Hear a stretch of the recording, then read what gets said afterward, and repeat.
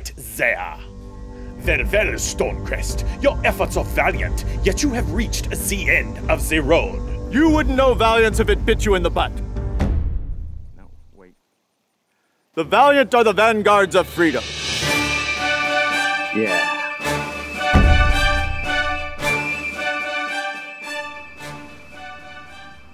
So what do you think, Doc? Dr. Korn? Oh, I'm sorry, what? Like, maybe my parents were too harsh when they potty trained me? Maybe I was shamed or spanked? Despite popular opinion, it's rarely a poop thing.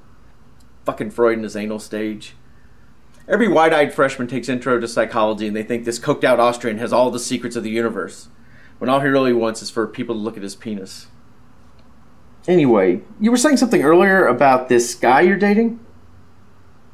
Actually, it's my girlfriend? She's a woman? You sure? It's not what it says in my notes. Oh, I assure you, Kirsten is female.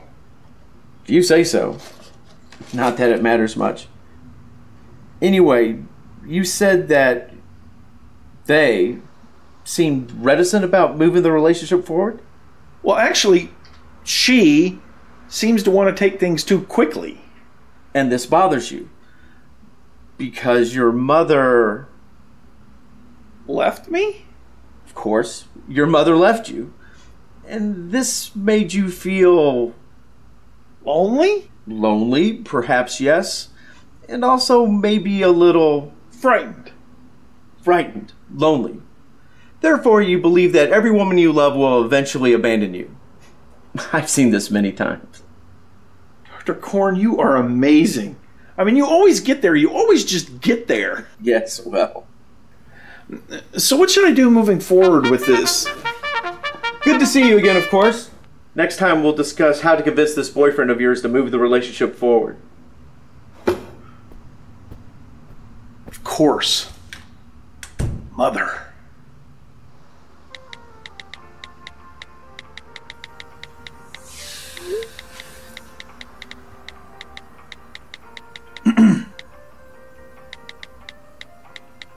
I need to pay my my bill.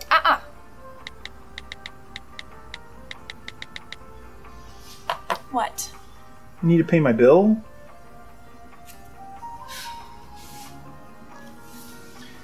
You know, Dr. Korn is amazing. Uh-huh. He's really helped me a lot. Yeah. And I don't say this lightly. He might be a genius.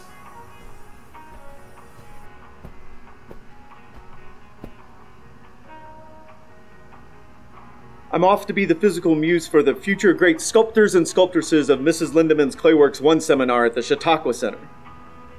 Will I see you there tonight, Jody? I might have a thing. Might. I like it. My lady?